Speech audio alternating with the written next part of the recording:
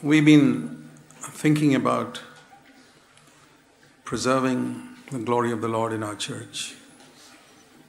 And yesterday I read this verse to you about the Lord wanting to build a tabernacle to the Israelites so that we could make a home for Him. And this is the Lord's burden for us in the church. I want to read a verse in Acts of the Apostles, chapter 20.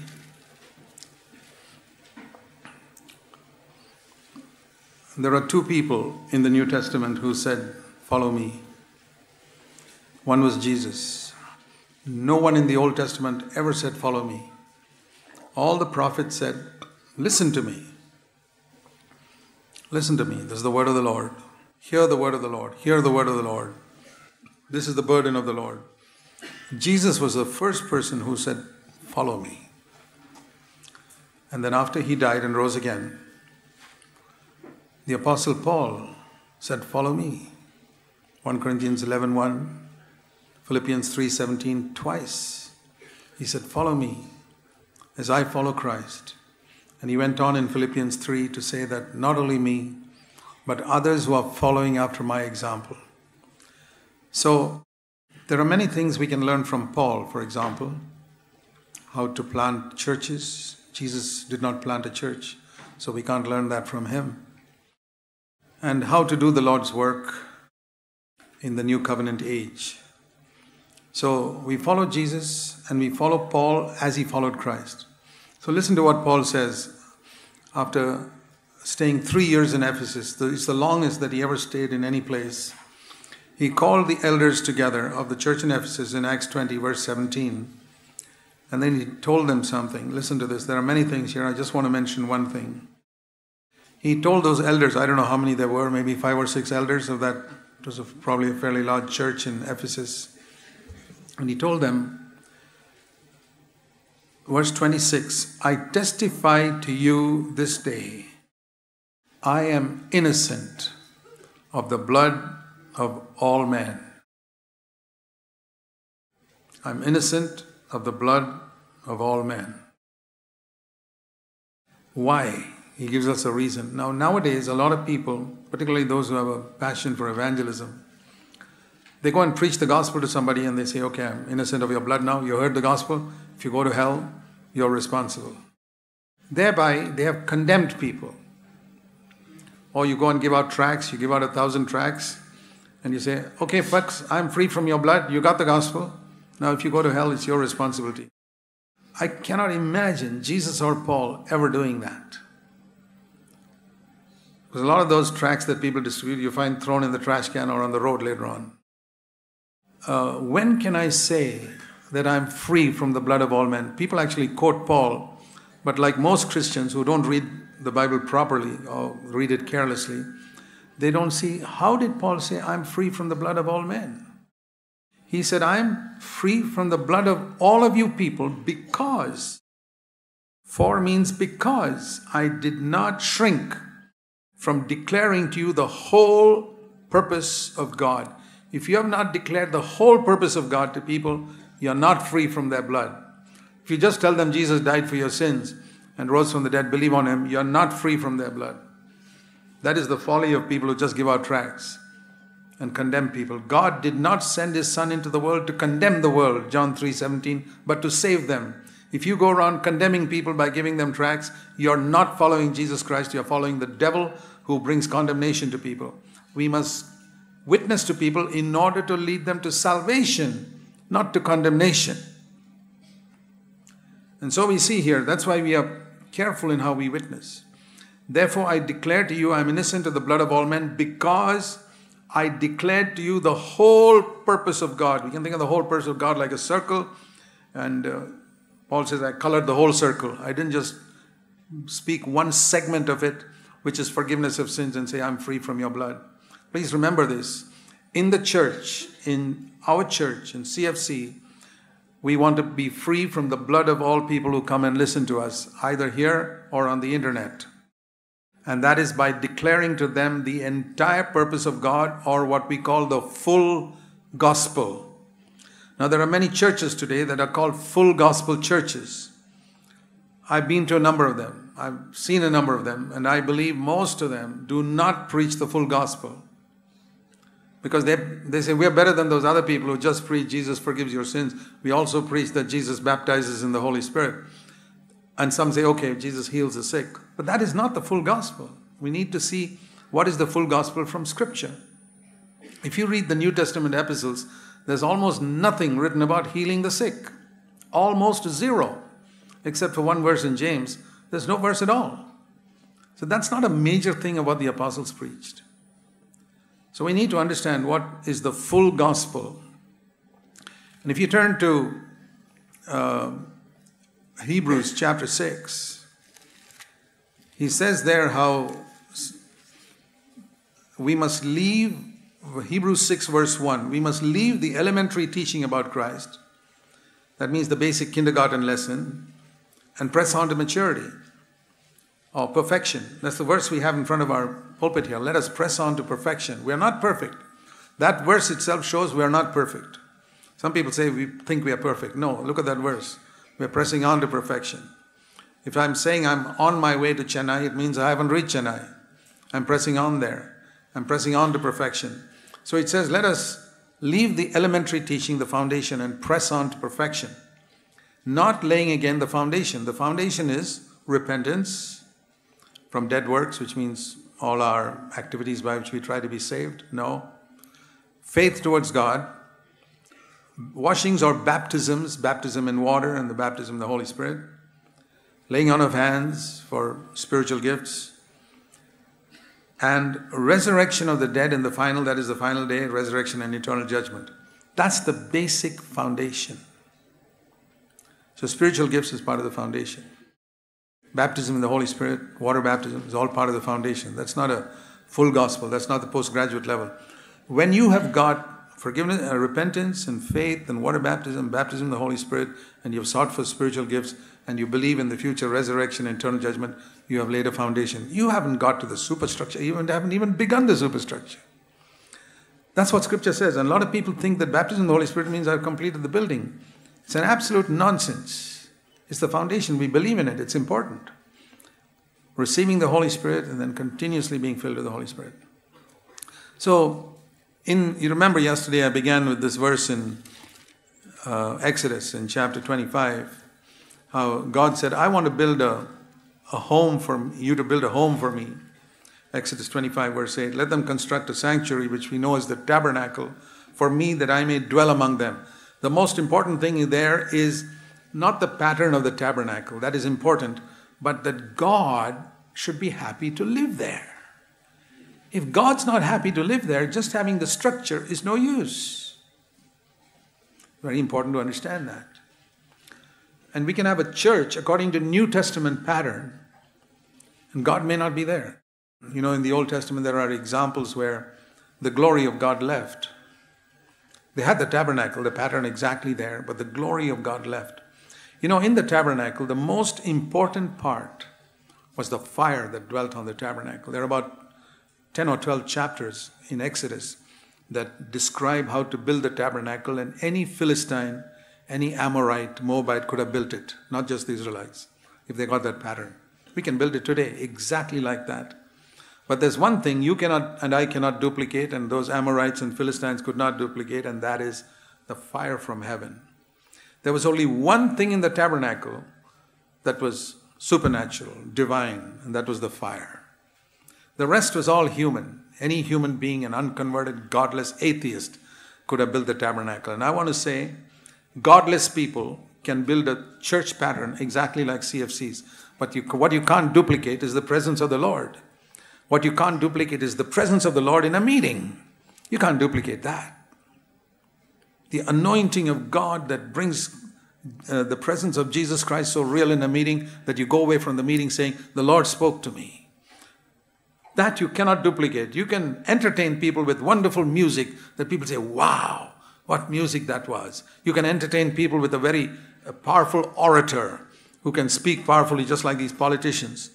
You know, just because somebody grips your attention for 1 hour doesn't mean God is speaking. There are politicians who can grip your attention for 2 hours. Political speakers, very eloquent orators. Don't be deceived by all these things. It's only one thing that marks the fire of God in a church, that is the presence of Jesus Christ, which makes us tremble and fear in His presence, and where we hear Him speaking to us, the secrets of our heart are made manifest. Means the things that we try to hide from people, sins in secret and wrong attitudes and wrong thoughts, all get exposed, not to humiliate us, but to deliver us. He came to set the captives free. He came to open the prison doors. That is the mark of the fire of God and the anointing in a presence. And that is what we should long for in every single meeting. If I go away from after speaking in a meeting and I say, oh Lord, the presence of God was not there. There have been some rare occasions like that more in the past where I have fallen on my face before God and wept. And I said, Lord, what happened today? We didn't sense your presence. But I find so many preachers and elders who can go away after speaking in a meeting and feel quite happy because there was nobody to question them. Did you feel the presence of the Lord there? Did you feel people were hearing God speaking to them? If not, I want to say to you, you should go and fall on your face before God. Get on your bed and fall on your face and weep. God is a rewarder of those who diligently seek Him. Blessed are those who weep, mourn, for they shall be strengthened. So, we want to think a little more of the tabernacle today. So I want to show you something here. Here's a picture of the tabernacle. I want to talk to you about 3 levels of Christian living. There's a reason why God has given us so many chapters on the tabernacle in the Old Testament. Not for us to study it in detail, but to understand a principle here. There were 3 parts of the tabernacle which speaks about 3 levels at which you can live your Christian life, and it's your choice as to where you live. Outside the tabernacle is a picture of unbelievers. At the left end, which is the eastern end of the tabernacle, was a gate, which represents Jesus saying, I am the door, I am the way. And you enter into the tabernacle, what you see there on the left, and that is a picture of salvation. You come in to be forgiven. And the first thing you see there in front of you is an altar, which is a picture of where the sacrifices are offered for forgiveness of sins. And then you go beyond that. That little circle there is a picture of like a big tub of water where they washed themselves before they went any further. So that's a picture of, first of all, Calvary, where Christ died for our sins, a sacrifice for our sins. And the second is what in Titus chapter 3 is called the washing of regeneration. That means we're made anew. It's called a washing of regeneration in Titus 3 verse 5. And which is symbolized in water baptism. So that's what we see there, a picture of forgiveness of sins and water baptism, and you're in the outer court. It's a picture of knowing Jesus as Savior from the penalty of sin. That's it. But that's not the full gospel. That's just the beginning. We need to know that because we must be sure, it's very important that all of us are sure, that we have really turned from our sin. You see, entering through the gate indicates that I have turned from my sin and that I have accepted Christ as my Savior. And going on from there, we come to water baptism, which is the next step of obedience, and I become a part of a local church. I must be sure that my sins are forgiven. The Bible says in Hebrews 8 verse 12, we emphasize that your sins and iniquities I will not remember anymore. And the other thing is we are justified by the blood of Christ, which means not only my sins are forgiven, but I'm clothed with the righteousness of Christ when I come before God. And that's very, very important as well, because so many people live in condemnation. One wondering whether God has really forgiven their sin, and the other hesitant to approach the holy God. You must be convinced that God doesn't remember your sins anymore once you've confessed it. The only sin He will remember is the sin that you have not confessed. That is not forgiven. But the sin that is forgiven is the sin that you've confessed.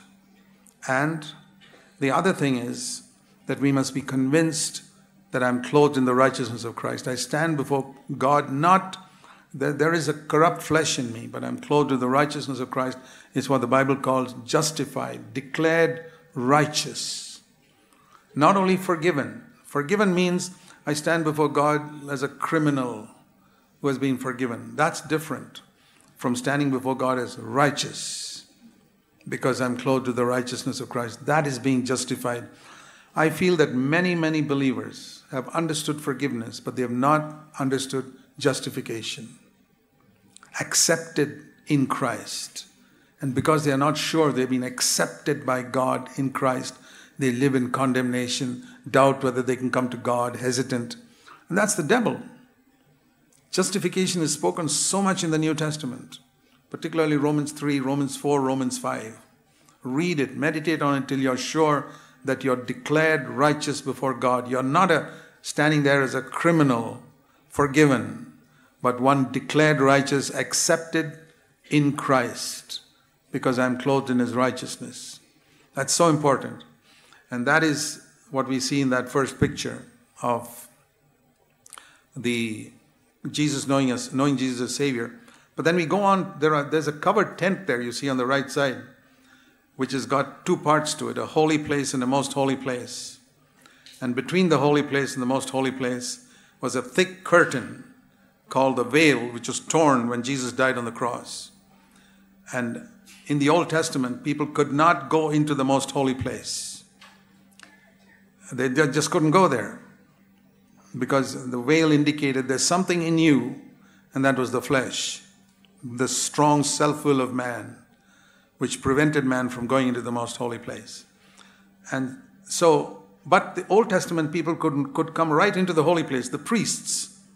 In the outer court were only the ordinary people, but those who were priests anointed could go into the holy place where there were three items there.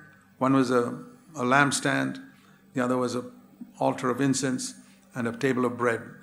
Now, entering into the holy place is a picture of knowing Jesus as baptizer in the Holy Spirit, the one who anoints me with the Holy Spirit. So I'm trying to explain to you the full gospel. First, you know Jesus as Savior, who has forgiven you, says, I won't remember your sins, justified you. You stop there. Some people stop there. That's the first level of the Christian life. Probably some of you are still there.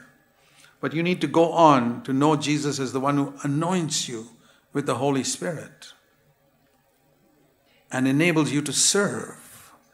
And that's where we know Jesus as the baptizer in the Holy Spirit. And not everybody went in there to the holy place. It was only the priests, and they were anointed. The ordinary people were not anointed. They could not go there. So here is a second level where we don't stop with just thinking of what we got from God. I got forgiveness. I got justification. We're so grateful, and we say, Lord, I want to do something for you. I want to serve you. And then you think you can serve on your own. To think that you can serve God on your own, in your own ability, is as foolish as thinking that your good works will forgive your past sins. Now, we all know that all your good works will not forgive your past sins. But we don't realize that we don't have the ability to serve God. We think we can. Oh, well, I can go out and witness. I can go out and do this and do that and the other. Yeah, you can do a lot of things. Like people in the world, non-Christians, think they can do a lot of things to get their sins forgiven. They light candles, they go on pilgrimages, they dip themselves in some river. That's the same thing many Christians are doing when they think they can serve God without the anointing of the Holy Spirit. Exactly the same. You can despise them. Oh, those blind people who go and dip in a river thinking there can be sins, their sins can be forgiven. These blind believers, born-again believers, who think they can serve God without the anointing of the Holy Spirit, absolutely no difference. They are blind to this. These folks are blind to the anointing of the Holy Spirit. There are multitudes of believers today who have come as far as the first level of the Christian life and stopped and not gone on to say, Lord, I want to be anointed with the Holy Spirit. Even Jesus did not begin to serve the Father till he was anointed with the Holy Spirit. What was wrong with his life at the age of 30? Not a single sin in 30 years. Don't you think a man who lived without sin for 30 years is ready to serve God? You would think so. Foolish Christians think so. Jesus did not. He stood in line, went into the river Jordan, and he was anointed. Then he came out and did things he could never do in 30 years. He could live a holy life in 30 years. But he could not cast out demons in those years. He did not heal the sick in those years. He did not preach any sermons, anointed sermons in those years. For that, even Jesus needed the anointing. That's what convinced me as a young Christian.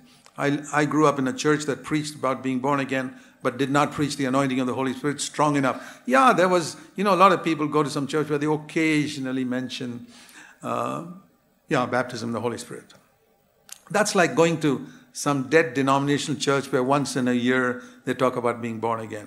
Do you think a lot of people in that church will be born again? Where once in a while they talk about being born again? No. Such churches, the vast majority will not be born again. And churches that once in a while talk about the anointing of the Holy Spirit, I can guarantee the vast majority of those Christians will not be anointed with the Holy Spirit. They may be forgiven. They live at that first level of the Christian life forever and die there. When God wants them to move on. The full gospel is Jesus is a Savior and Jesus is the baptizer in the Holy Spirit. John the Baptist said that, behold the Lamb of God that takes away the sin of the world. And then he also said the same person is the one who baptizes in the Holy Spirit. The first promise in the New Testament is Matthew 1:21. He shall save his people from their sins. The second promise in the New Testament is he shall also baptize you in the Holy Spirit and fire. Have you experienced that? Very, very important. I remember I grew up in a church that did not preach that when I was born again. I was baptized in water. I was studying the Word of God. We studied the Bible like studying chemistry books or physics books. You don't need the anointing of the Holy Spirit to study chemistry or physics. We studied the Bible like that, and we became great scholars of the Bible. But I felt a lack of power in my life, and I said, Lord, I want power. So I began to seek God on my own for the anointing of the Holy Spirit. And God anointed me, the Holy Spirit, in my room. I didn't need to go to any meeting. I did go to a meeting where they told me to repeat hallelujah, hallelujah, hallelujah. And they're saying your tongue will trip and then you'll speak in tongues. I said, nonsense. I'm not going to do all that counterfeit. I went back to my room and I said, Lord, that is not what I want. That is some cheap counterfeit. I want the real thing, and if it takes 10 years, I'll wait for the real thing. God anointed me. My entire ministry changed when God anointed me. I want to urge all of you who are so proud and arrogant to think that you can serve God without the anointing of the Holy Spirit. Just humble yourself. And just like there's no such thing as once saved, always saved, there's no such thing as once filled, always filled. We always need to be anointed with the Holy Spirit if we want to serve. You can have the anointing and you can lose it. King Saul was mightily anointed. He lost it. There are many, many people who were anointed and who lost the anointing. I think Demas, a co-worker of Paul, was definitely anointed. Paul would never have had a man on his team who was not anointed with the Holy Spirit. Impossible. And yet he says about Demas in 2 Timothy 4:10, he has forsaken me, having loved this present world. What happened to the anointing? Gone. So, there we see anointed with the Holy Spirit. But that's not the end of the gospel.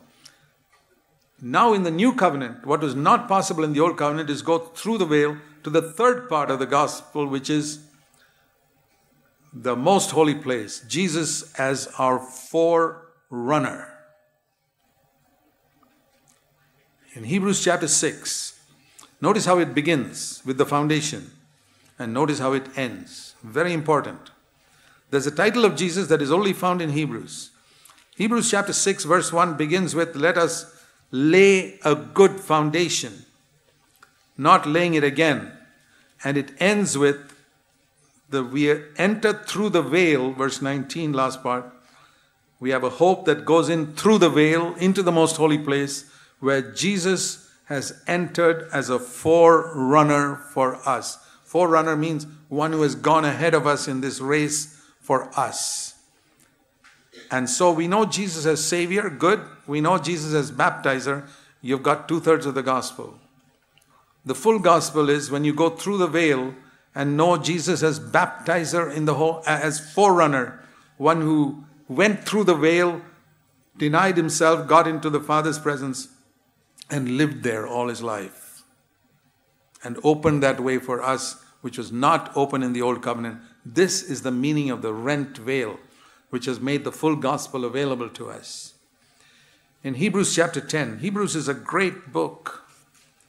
I took a study of 70 hours through the Bible, and I took 4 hours on Hebrews alone, because I believe it's the most important book for Christians, and that's why most Christians don't read it much. They think it's too heavy. And that's why they remain babes. In Hebrews 10, it says, we have boldness, verse 19, to enter actually the most holy place by the blood of Jesus, verse 20, by a new and living way, which he inaugurated for us through the veil. That is, the veil is between the holy place and the most holy place. He inaugurated a way for us through the veil, and that veil symbolizes his flesh. Do you know the word flesh? It refers to meat sometimes in the New Testament, but it refers to that which opposes the Holy Spirit. The flesh fights against the Spirit. The Spirit fights against the flesh, Galatians 5:17. That is, what is it that fights against the flesh in me? It's not my body. Everything, the root of all sin is my self-will, my will.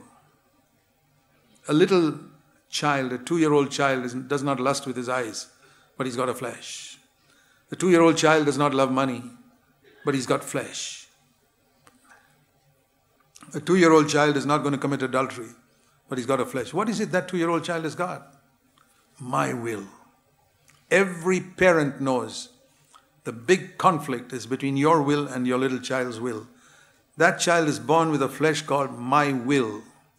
And it's not love of money, it is not lusting with the eyes, it is not any of those things. It is the strength of my will which develops into doing my will when it comes to lusting with my eyes or hating people or not forgiving people or all the other sins you can think of, jealousy, bitterness, everything. The root of it is my will. And Jesus did not have sin in his life, but he had what is called my will. He says in John 6:38, I came from heaven not to do my will. That means I deny my will to do the will of my Father. That is, this veil symbolized that will of Jesus that was torn throughout the 33 years. And finally, when he died on the cross, the last part of it was torn. On the cross, he said, I don't want to break this fellowship with you, Father, but even there I give up my will. That is the most difficult of all, the greatest temptation which we will never face, of being forsaken by God. He was willing to accept even that for our salvation. That's how much he loved us. And his will was completely yielded right up till there. And the last thread in that veil was torn, and the way in the most holy place was opened. We don't realize what a tremendous price Jesus paid to open the way for us. And do we value it? Think of a father who spends millions of rupees in order to give an education to his child. The child doesn't value it. That's exactly how many, many Christians are, who haven't understood how Jesus rent this veil to open the way for us to enter into the most holy place. If I realize the price, if a student realizes how much money my father has sacrificed his whole life to earn money to give me a good education. Here Jesus sacrificed his whole life, and even giving up that which he valued the most, the cup he did not want to drink, fellowship with the Father. He even gave up that so that we might get into the most holy place, and most Christians do not live there. The way has been opened, but we don't go in. The devil blinds people outside the camp to the fact that Jesus died for their sins. They don't know him as Savior. Once people get into the outer court or knowing Jesus as Savior, he blinds them to the baptism in the Holy Spirit. And once people come to the baptism in the Holy Spirit, he blinds them to the fact that Jesus can lead you into the holy place. He's our forerunner. So the devil tries to blind people at 3 places. Outside the camp, you don't know him as Savior. After you know him as Savior, you don't value him as baptized in the Holy Spirit. And once you know him as baptized, you think you got it. Everybody thinks they got it. The fellow who's got knows forgiveness thinks he's got it. Even the unbeliever who's an atheist out there thinks he's got it. The devil's amazing how he blinds people. So here is, in the tabernacle, God has described what the full gospel is. You go through the veil into the most holy place. In the outer court, there are lots of people. And if you like always mingling with people, you'll stay there forever. In the holy place, there are fewer number of people who are anointed, serving, busy serving. And if you're one of those who love serving, you'll come there. When you get into the most holy place, there's nobody there but God, your Father. And if you're bored with God, you'll never want to be there. If you like people more than God, you'll never want to be in the holy place. You say the holy place is boring. Talking to God, what is there? I'll tell you something. God is the most interesting person in the universe. Once you get to know Him, once you get to know Jesus personally, you'll never want anything else more than that. You don't have to struggle to say, oh Lord, okay, I desire nothing on earth but you, Lord, I'm willing to give it all up. It won't be like that. It'll be God, Jesus, I found you, I don't want any of this rubbish. I found you. Have you got it like that? You remember how Adam saw all the animals and the Lord asked him, do you want any of these as your wife? He said, no, no, no, no, no, no. And finally, he brought Eve and said, wow, this is it. And that's how it is when a person really sees Jesus. I'm absolutely convinced that most of you have not seen Jesus like this. That's the grief of my heart.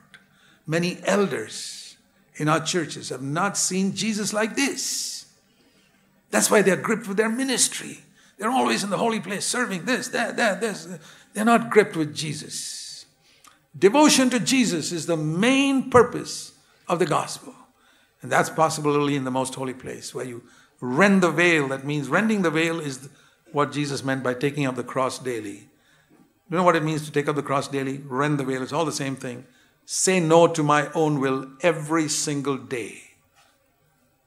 Somebody gets upset with me in the morning, and I say no. Somebody gets upset with me in the evening. I say no to my own will. I will not respond to him in the way he responds. Somebody gets upset with me in the office, on the road, anywhere. I die to my will. I mean, the temptation is to respond, but I will not respond. The Bible says a gentle answer turns away wrath. And he gets upset with me. I'm going to reply gently. I'm going to die to myself.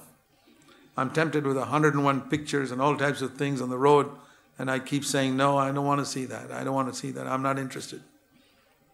I'm not interested in these things. I'm not interested in doing something unrighteous to make a little more money. I'm always saying no to my own will. What is the result of it? I live in the most holy place all the time. I have fellowship with God. When it says in Hebrews in chapter 12,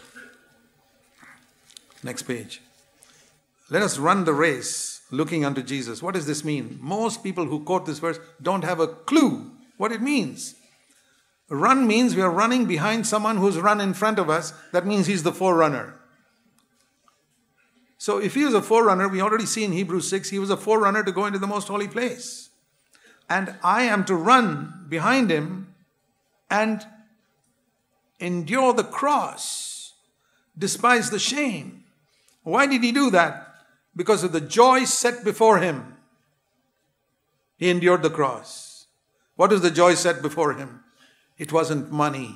It wasn't any earthly pleasure. There was only one joy set before Jesus, and that was fellowship with his Father, which he enjoyed for 33 and a half years. In a sense, he was living inside the most holy place, rending the veil, living inside for 33 and a half years. He denied himself every day. He took up his cross every day, and he lived in the Father's presence. In Psalm 16:11 says, in God's presence there is fullness of joy. I've made that a rule in myself. Whenever I don't have fullness of joy in my life, I say to myself, I am not in the Father's presence. Because in the Father's presence, there's fullness of joy. There's no complaining, there's no grumbling, there's no anger, there's no jealousy, there's no getting upset. Fullness of joy, only in the Father's presence. And anytime you don't have fullness of joy, whatever you may say, you are not in the Father's presence. You may say you have a clear conscience, but you're not in the Father's presence because you're not rejoicing in fullness of joy.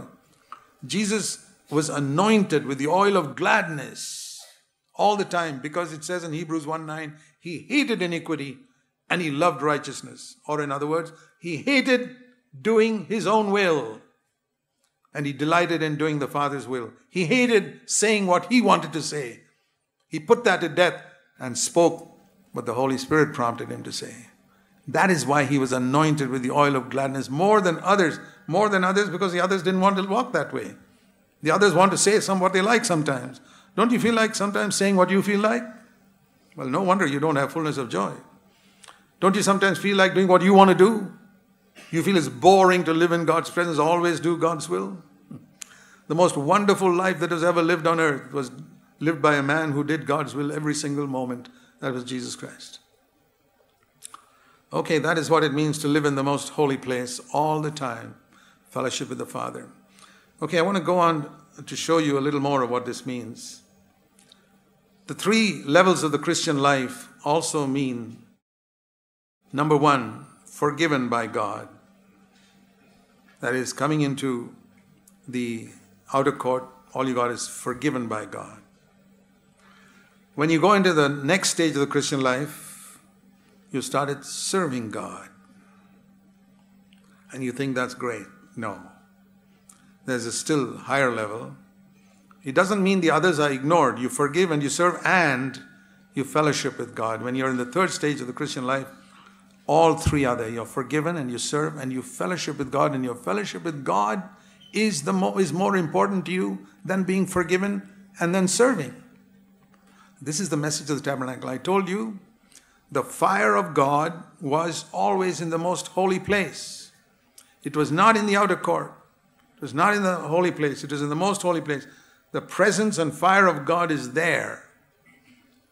And if a person who lives at the highest level of the Christian life, fellowship with God every day is much more important than serving Him. I've said that many times. I mean, I've served God for 50 years now. And nearly 50. Next May it will complete 50 since I stepped out of my job. And it's been the most wonderful years of my life. I'm more excited today than when I first started serving Him. And I believe if the Lord gives me many more years to serve Him, I'll be delighted to do that. It just gets better and better all the time.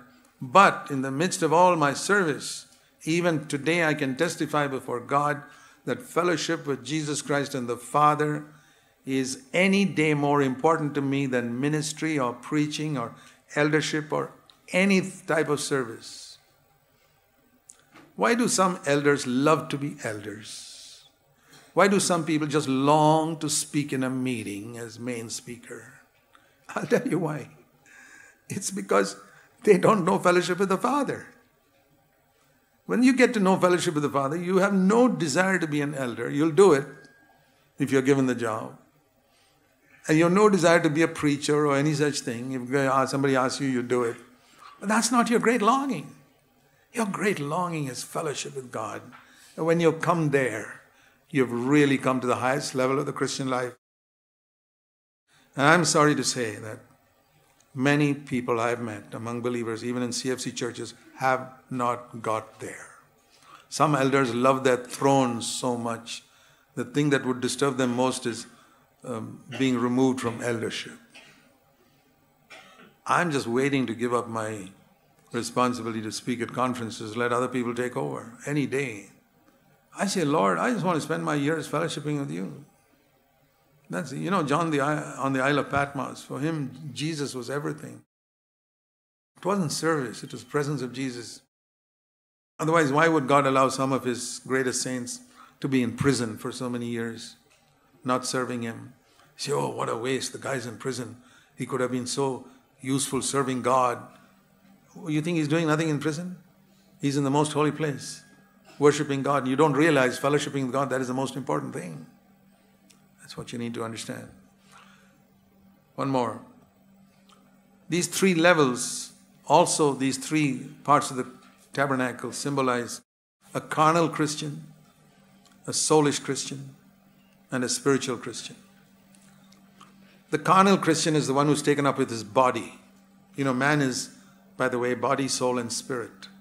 1 Thessalonians 5:23, body, soul, and spirit. That, fits in with outer court, holy place, most holy place. The most important part is our spirit.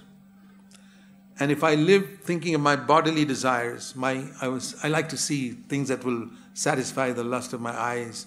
I like to say what I like with my tongue. I like to enjoy good food. I never know how to fast. Fasting is the thing I don't like. Feasting I love any day.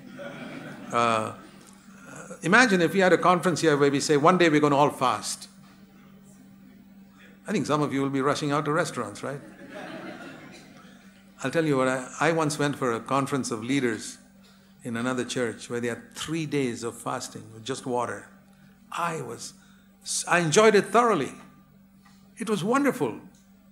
3 days just on water and sharing God's word with these people. And this was not a CFC church. I was amazed that these brothers, leaders in that church, would want to have a meeting like this where the leaders come together for 3 days and just are on liquid diet. They kept some food there for those who wanted to take it. But I didn't. I really enjoyed it. Body is not the most important thing. Body is number 3. That's why I always tell young people when they're getting married, don't look at a person's body, face. That's number 3. It's important, but it's number 3. Spiritual desire. Intellectual, that's second. Body is third. So those who live according to their bodily desires are carnal. And some people give up their bodily desires, cleanse themselves from all filthiness of the flesh. But then they live in their soul, and this is what many Christians don't understand. To live in the soul is to, I'm not a dirty person indulging, watching dirty movies and pornography and all these dirty habits, and I've got victory over my anger also, and I think I'm a pretty good Christian. But now I fellowship on an intellectual level. I can only fellowship with people on the same intellectual level as me. I can't fellowship with a poor villager who knows Jesus and loves Jesus, but he's not at the same intellectual level as me. He can't, you can know the Bible intellectually and discuss the Bible intellectually. And a lot of people think we're very spiritual when I discuss intellectual things about the Bible with other people. If you can fellowship with Paul, but you can't fellowship with Peter, you're not a spiritual person. You know what I mean by that? Paul was an intellectual and spiritual. Peter was unlearned, fisherman, crude, not knowing much of the Bible, but spiritual. And that is a test. Do you like to listen to preachers who are intellectual and spiritual like Paul? Or it's equally good to you to listen to a person who's not intellectual but really spiritual, who's anointed and who brings the presence of God into a meeting? I want to fellowship with people who love Jesus Christ. I don't care whether they are intellectual or not. And I feel that all these people who have graduates fellowships and only that type of fellowship, they lose out something spiritually. My salvation has been that in CFC we have PhDs and we have people who are, believe it or not, illiterate, who cannot read or write. And I have fellowship with both of them, both extremes, and it has blessed me immensely. I don't live in my soul. I'm not a soulish Christian. Another aspect of soul is emotions. Tremendous deception. You go to a meeting and you're all emotionally worked up, particularly with music and drums are a tremendous power to whip up your emotions. That's why we don't have it in our church, because we're not believing in emotionally whipping up people. I'm not against it. You can do what you like, but don't be deceived that by music you come into God's presence. No. You're still in the realm of the soul. Intellect and emotions are part of the soul. And you can be stirred in a wonderful time of singing on Sunday morning and go Sunday afternoon and commit adultery. It's actually happened. It's happened to pastors who lead wonderful singing and then go and commit adultery. How is that? You can't commit adultery if you're living in the most holy place, but you can if you're living in the soul. And this is where the devil has blinded people, because you're emotionally stirred up. You think you're filled with the Holy Spirit. You are not. You're emotionally stirred. You can be anointed and not filled with the Holy Spirit continuously. Saul's anointing remained for some time. And there are people who are anointed even nowadays. Jesus said in the last days, people will come and say, Lord, we did miracles in your name. But he says, get away, I don't know you. You guys were anointed, but you didn't follow me as forerunner. You lived in sin. How can a person be anointed and not know the Lord? I don't know you. You don't know the Lord in the outer court or the holy place. You know the Lord, you got to get to the most holy place. And there you learn why some people the Lord can say, you did so many things for me, but you did not know me. You had no interest in denying your will and coming into the most holy place to know me and to fellowship with me. You were only interested in your ministry in the holy place here, there, and everybody's impressed with what you can do in the miracles and casting out demons. We've seen healings in our church. We don't talk about it. Numerous demons cast out. We don't talk about that. Prophesying, preaching, we've seen it all. But to us, the important thing is fellowship with God. Beyond all these things, you can live in the intellect, you can live in the emotions and deceive yourself, and you'll never be spiritual. Don't be deceived. That is a soulish Christian. A lot of so-called baptism in the Holy Spirit is actually baptism in the soul. They call it baptism in the Spirit. It's an emotional baptism.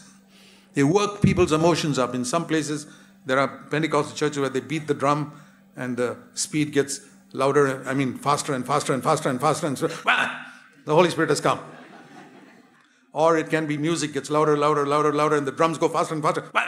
The Holy Spirit has come. What is this? And then some people begin to babble something and say, oh, it's the Holy Spirit. Don't be fooled. If it is the Holy Spirit, it'll make you holy. If not, there's a tremendous deception going on in Christendom and we stand against it.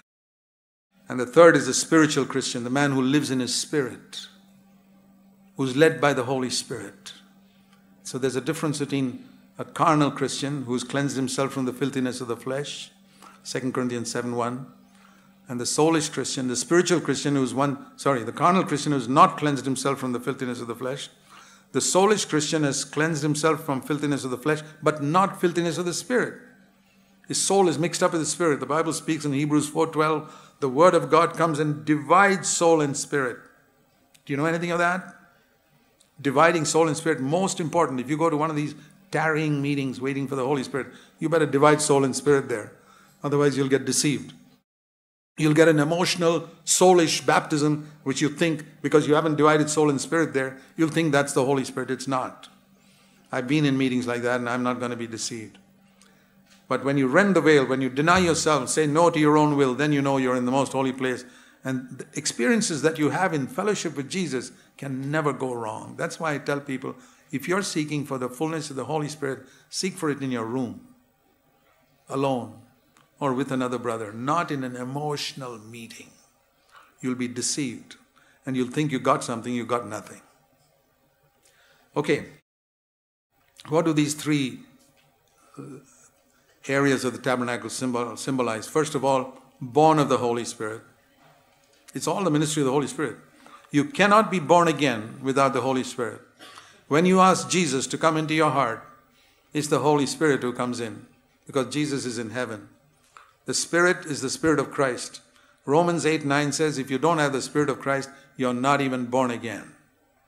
The Spirit of Christ is the Holy Spirit. Romans 8:9 is the clearest verse in the Bible which says that when you're born again, you receive the Spirit. In the early days of the church, they used to say, believe in Jesus and receive the Spirit. Today we combine the two and say, receive the Lord Jesus Christ into your heart. Because in a country like India, if you say to people, receive the Spirit, which Spirit? Even if you baptize the person in the name of the Father, Son, and Holy Spirit, that Hindu man who goes home and tells his dad, I've been baptized in the Father, Son, and Holy Spirit, he said, that's okay. You were baptized in the name of Brahma, Vishnu, and Shiva. That's the Father, Son, and Holy Spirit to them. That's why when we baptize people, we baptize in the name of the Father and the Son, the Lord Jesus Christ, not Vishnu, and the Holy Spirit. That's called baptism in the name of Jesus Christ in the Acts of the Apostles. But it is baptism in the name of the Father, the Son, the Lord Jesus Christ, and the Holy Spirit, identifying the Son as the Lord Jesus Christ. So when we receive Christ into our heart, in the early days they said, believe in Jesus, receive the Spirit. Today we combine it to say, receive the Lord Jesus into your heart. The Spirit of Christ comes in, but you may not be anointed, you may not be continuously filled. It's a second stage when you say, Lord, you will never seek for the anointing if you only want to go to heaven. Let me tell you, to go to heaven you only need to be born of the Spirit. But if you want to serve God, you got to be anointed. And if you want to please God every day, then you go to the third stage where you're led by the Holy Spirit.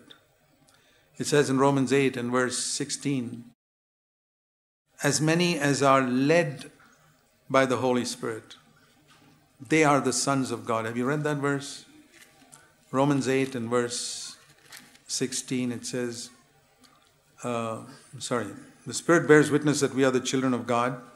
But verse 14, those who are, you see the difference between verse 14 and 16.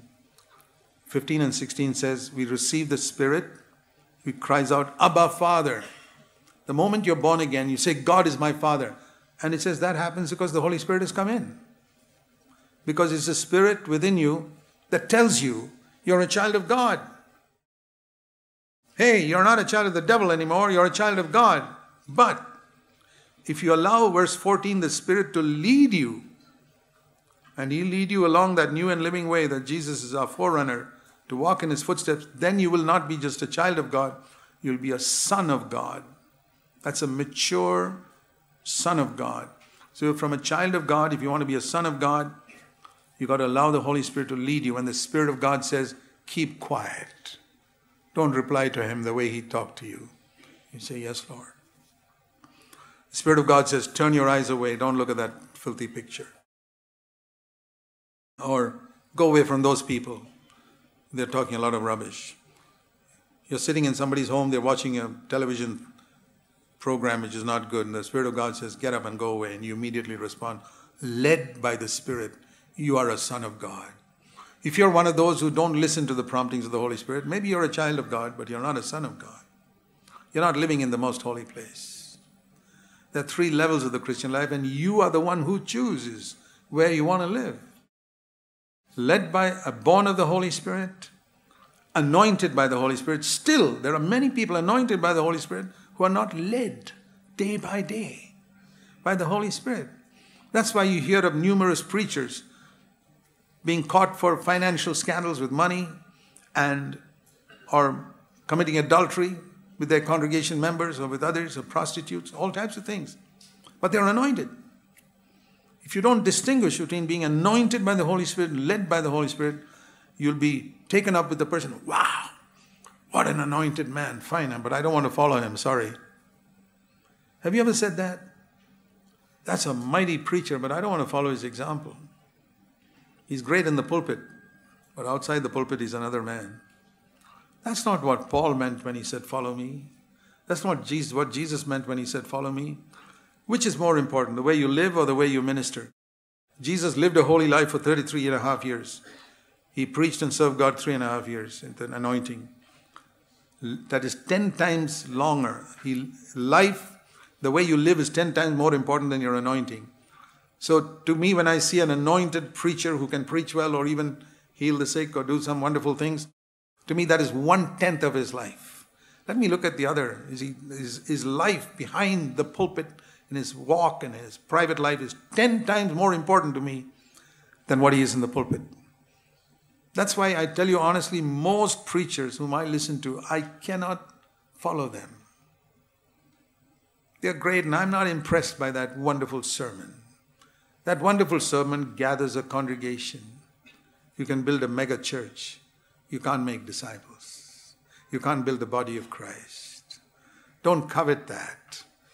When you look at a person, let me ask you, when you listen to a powerful preacher, do you ever wish, I wish I could preach like that? You are a soulish Christian. Maybe you're a carnal Christian.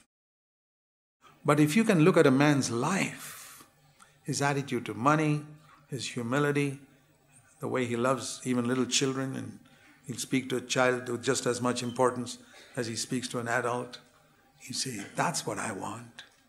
I want to follow a man who's got a godly life. Maybe he can't preach well, doesn't matter. Those are the people I admire. I tell you honestly, there are some young people whom I admire more than some preachers, because I see some unselfish, sacrificial godliness in some of those young people. And I admire them more, to tell you honestly, than some people who can do wonderful things and go here and there as invited speakers, even in CFC. I'll tell you honestly. Life is much more attractive to me than ministry. Led by the Holy Spirit. Okay, we go forward. We think of prayer and praise. There's a very common thing today called praise and worship. In every church they use that expression. It's become Christian lingo. Completely unscriptural, nobody bothers about it. You show me a single verse in the New Testament which calls that praise and worship. It is not. But I've got so used to Christians using unbiblical language that it doesn't surprise me anymore. But when you use unbiblical language, be sure you'll go astray as well. If you want to understand what worship is, any of you are serious about it, I would encourage you, take a concordance. And many of you got Bibles on your phones and all. You can search for the word worship in the New Testament, not Old Testament. Old covenant worship is different from new covenant worship. In the new covenant, Jesus said to the Samaritan woman in John 4:23-24, the hour has now come and is going to come when the true worshippers will worship in spirit. Until then, they worshiped only in body and soul. So, in the outer court, they thank God. Thanksgiving is a very good habit. And they knew in the Old Testament how to thank God. And that's the first step. You come into the outer court and you say, thank you, Lord, for forgiving my sin. It's one of the first things I tell new converts to say, thank you, Lord, for coming into my heart. We begin there, thanking God. Thank you. And it's a habit you must have. I'm not saying these are three alternatives. We have them all the time. We learn to thank God for what He's done for us. And the holy place represents one step higher, where we praise God, not for what He's done, but for who He is. God, you're holy. I'm not thinking now, in the outer court, I'm thinking of what He's done for me. I'm still sort of wrapped up around myself. He's done this for me. He's given me a job. He's given me a house. He's given me a wife. He's got good children. He's given me, thank you, thank you, thank you, the Lord. Great. How about moving on? And you come into the realm where you praise God for who He is. God, you're holy. It's still not worship. Hang on. You're praising God. You're holy. You're merciful. You're loving. You're almighty. Then you move to the third stage, worshiping God. Thanking God, praising God, worshiping God. What is worshiping God? You can't know what is worshiping God unless you're willing to die to yourself and die to the world. Like the Living Bible paraphrase of Galatians 6:14 says, I have as little interest in this world as a dead man has. That's going through the veil. I have as little interest in this world as a dead man has. You say, how can you live like that? Okay, Jesus lived like that. He used the things of the world. He worked as a carpenter, earned his living, but his mind was not occupied with making more and more money. It was a means of earning his living, but he wanted to live in the presence of his Father. See, a lot of us say we want to follow Jesus. I tell you, deep down in your heart, you are not willing to pay the price. Let me tell you the truth.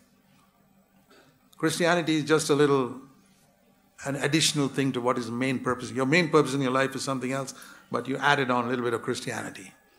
You'll never be spiritual that way. Maybe you'll get as far as the holy place, but you'll never know the fire of God, which is always upon the most holy place. If there's one thing I wanted in my life, I say, Lord, I want the fire of God in my life. All the time. I want it all the time. The fire of God upon my life. I say, Lord, you can take away my health, you can take away my ability to speak, paralyze me, but I want the presence of Jesus all the time with me. I want to be a worshiper. Jesus said in Matthew 4:10, you cannot serve God before you worship Him first. Did you hear that? Matthew 4:10, you shall worship and then you shall serve. To worship God is to be taken up with Him, because in the most holy place you may be silent.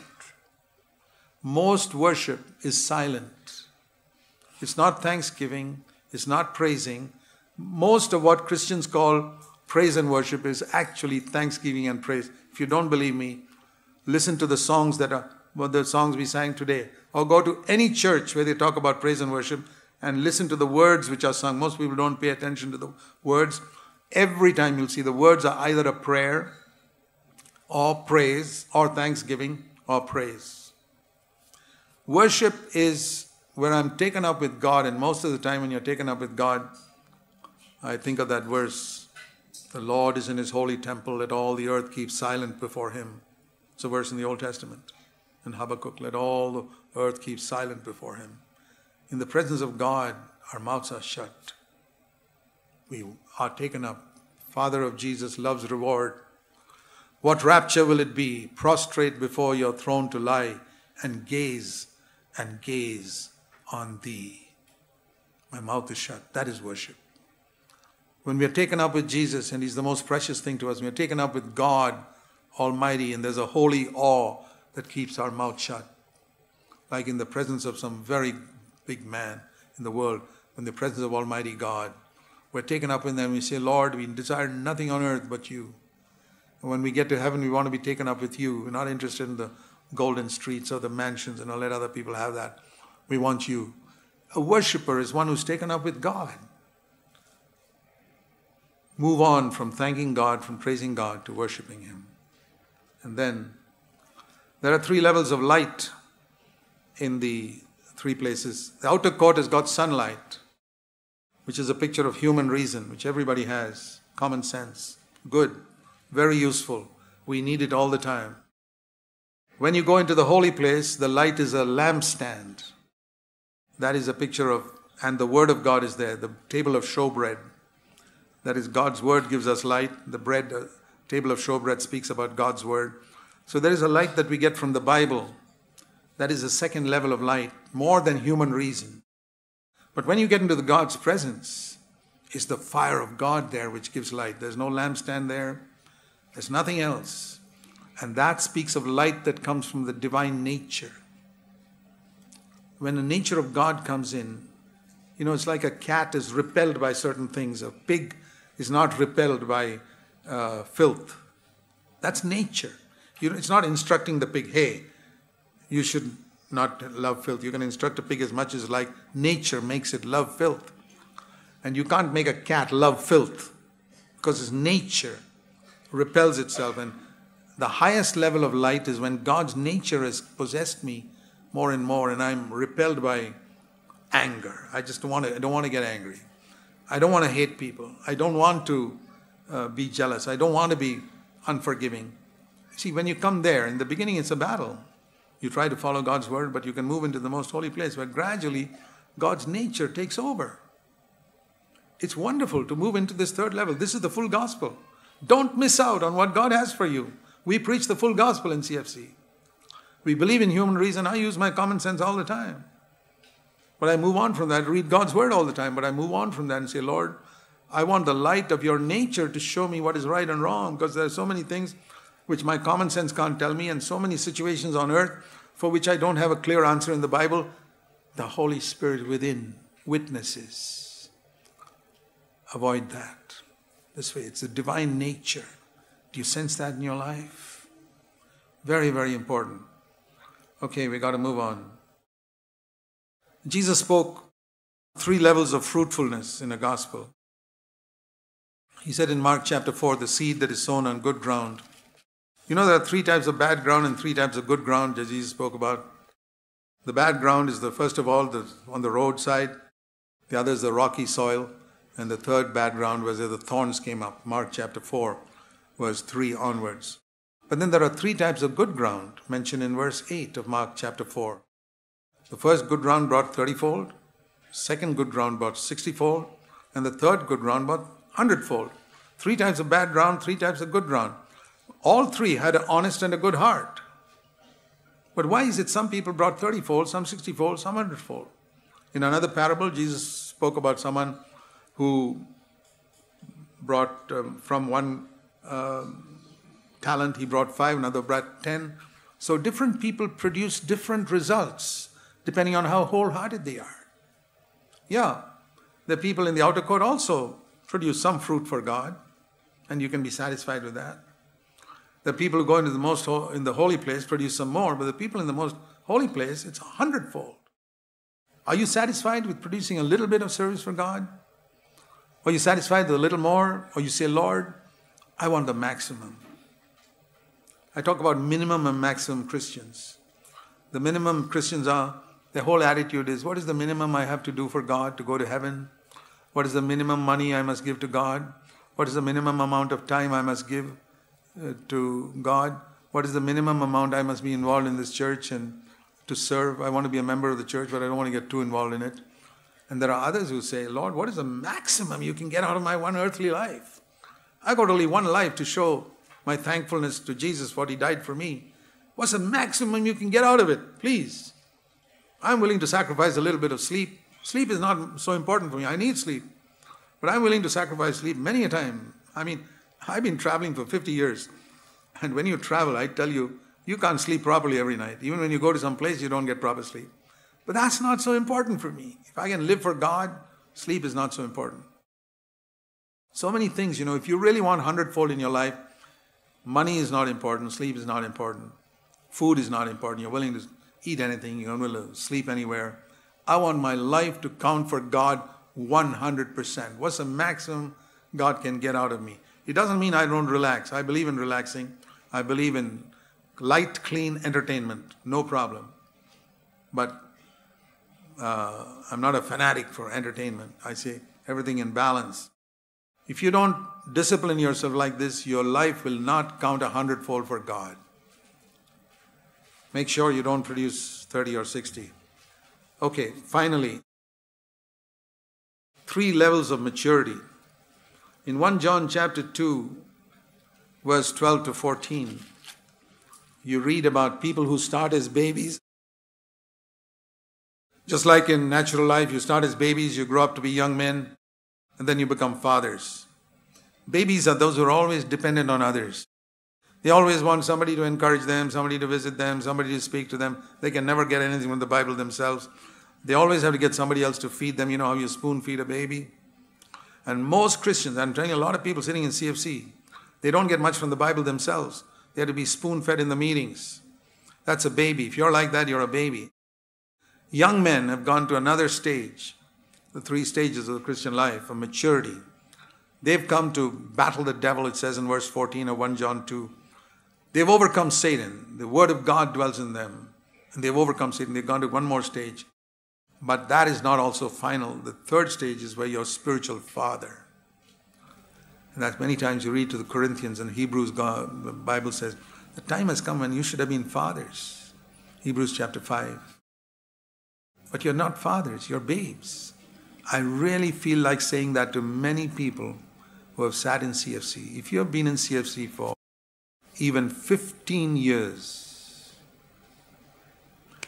you should have been a spiritual father by now, spiritual mother to others, one who cares, one who guides, one who leads. If you're not that, I'm not asking you to condemn yourself. Ask yourself why you're not growing. Supposing you had a child that is not growing, 15 years in the kindergarten. You don't hate him. Do you hate a child who's 15 years in the kindergarten? You feel sorry for him. You tell me, how many of you had one child sitting in kindergarten for 15 years?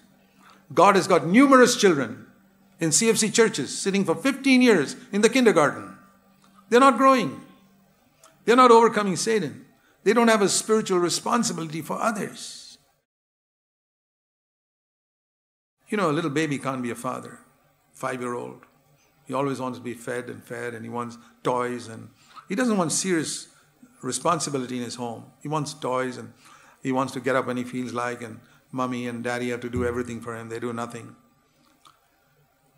We need to grow up, brothers and sisters. And I hope what the lesson of the tabernacle will teach us, that there are 3 levels at which you can live.